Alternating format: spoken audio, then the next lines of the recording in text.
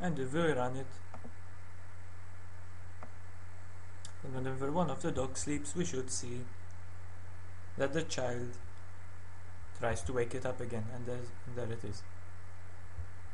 So see, this listener, this event paradigm lets us have multiple sources, lets us have multiple listeners.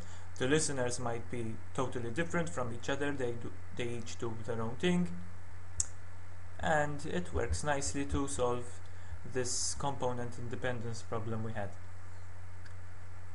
And that concludes our event paradigm tutorial today. So if you have any feedback, this was my first tutorial. I want to try and do this a bit more regularly, and if you have any feedback, I'd really appreciate if you leave it in the comments below.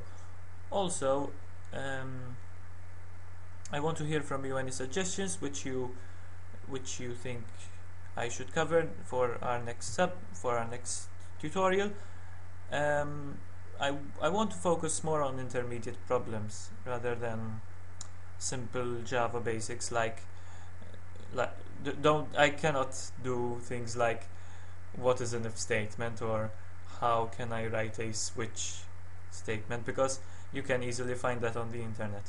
Now I want something a bit more like today's problem, like these paradigms, common problems we see in object orientation, that sort of stuff. So leave your suggestions also in the comments below. I'll try to read them all.